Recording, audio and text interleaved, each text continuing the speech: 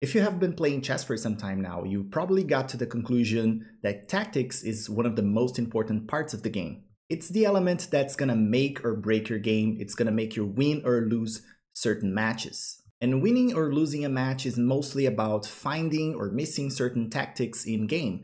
And finding those tactics is more about finding the patterns in your games too. And how do we find those patterns? Basically, we practice them over and over again until we can recognize them in real games. And that's exactly what we're going to do today. We're going to practice many examples of tactical patterns, 5 of them that you must know if you want to improve in chess.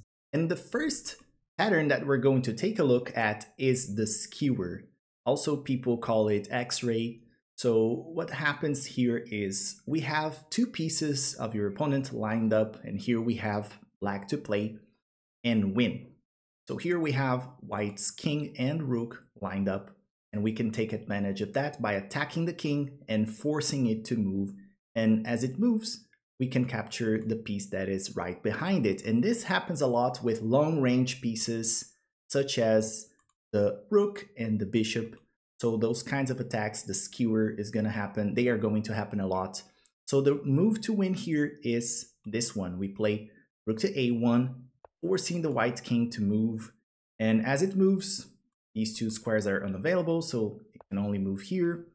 We can grab the rook for free in the next move, and we are winning this game. So this is the skewer. It's not very difficult to find. You just have to look for pieces lined up horizontally, vertically, or even diagonally. If you have a bishop, you can explore that as well. So it's a very important pattern, and it happens a lot. Now let's take a look at the next pattern. Well, the next pattern is the fork. So the fork happens, also known as a double attack. It happens when you attack 2 pieces at the same time, and then your opponent has to choose one of them to move, to save, and the other one's gonna be, of course, taken. So we can apply forks or double attacks with many pieces in chess. One of the most common ones to do that, and the most powerful ones to do that, is the knight. And here we have a knight fork. It's white to win. And the move is very simple here. We're going to play knight to e6, forking the king and the queen, so they have no choice. They have to move. And no matter where they move their king, doesn't matter actually. We're going to end up taking the queen, and we are super winning this game. From here on is just converting the winning position. So that's how we apply a fork. It's when we attack 2 pieces and your opponent cannot save both of them. They have to choose one of them. So we can apply this with many pieces. And this one is the easiest example to see, which is the knight. But we can also apply this with other pieces. Let's take a look at another example. Okay, guys, this one is black to play and win. So again, we have a fork. And this is like a double attacker fork. And this one we're going to apply with the bishop. So the winning move here is bishop to e3, forking the king and the rook in the corner. So no matter what they do here, just moving the king over, we're going to take the rook in the corner, and we are super winning this game. So again, you can apply forks or double attacks with many pieces, with pawns, with the rook, bishops, the queen, whatever. So what matters is you're attacking 2 pieces at once, so you should be looking for those patterns in your games too. Okay, the third pattern that we're going to take a look today is the discovered attack.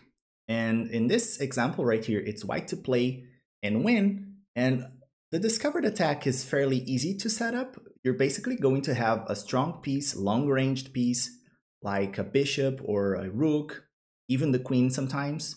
And we're going to move a piece that is right in front of it, or maybe a distant, like this knight right here. And we're going to unleash the attack on another piece. So that's why it's a discovered attack. We're going to move a piece, and then we are going to unleash this attack against another piece. And in this case here, we're going to move here. The knight is going to get the king in check. And no matter what you do here, if you move your king away, we're going to end up taking this piece again with check. So that's pretty much how it works. And we have other examples of discovered attacks too. Let's take a look. Okay, in this example, we have white to play and win. It's again a discovered attack, and you already know what to look for. In this case, we're going to play here bishop to h6, check to the king. So the king has to take or run away, and no matter what they do, they're going to end up losing the queen in the corner, right? So this is how we end up winning positions here. And in this case, we are winning the queen in this problem, right? So that's how you do a discovered attack. You have to move a piece in a way that you end up unleashing another attack at the same time. So there's not much what your opponent can do, right? So in this case right here, we are winning the queen. Let's take a look at another tactical pattern. Okay, in this tactical problem, it's white to play. And in this position here, this pattern, the fourth pattern that we're going to take a look today, we are talking about deflection, which is pretty much you're going to force your opponents to move a defensive piece and remove a defensive piece from your opponent. So they are going to leave a piece hanging. So in this case right here, we're going to deflect the king by playing this move, h7, rook to h7. This is going to force the king to take the rook here, or do whatever. No matter what they do here, they are going to leave the defense of this rook here, and which is now undefended, and we can go ahead and take it. Of course, we're going to take it. They will have to move here, and as they move, we can grab another rook. So no matter what they do here, if they go here or here, we're going to take the other rook. Okay, so that's pretty much how the deflection works. We're going to sometimes sacrifice a piece, sometimes force our opponent to move a piece and remove a defensive piece, and then we can take material. In this case, it's a good example, but we have another one. Okay, this is white to play again, and as you can see, we have to deflect the king again, so we can win the queen, and the piece here, the move here is rook to h6, forcing the king to take, so you can capture the queen. So again, they will have to move one more time, but this is pretty much winning for you. You just have to make sure you deflect your opponents from the defense of another piece so you can take it for free. Okay, so this is the fourth pattern. The it's not the discover, the deflection. So let's move to the last pattern. Okay, in this problem, it's white to play and win. But before I talk about this fifth pattern, I'd like to ask you guys to subscribe to the channel if you are not yet subscribed, like the video if you liked it, or leave a comment down below on some of the tactical patterns that I didn't talk about in this video and you would like to see me covering in another video. And this fifth pattern is the pin. And the pin is when you have a piece that is in between an attack like this and they cannot move. So this pawn right here is pinned because it cannot move, right?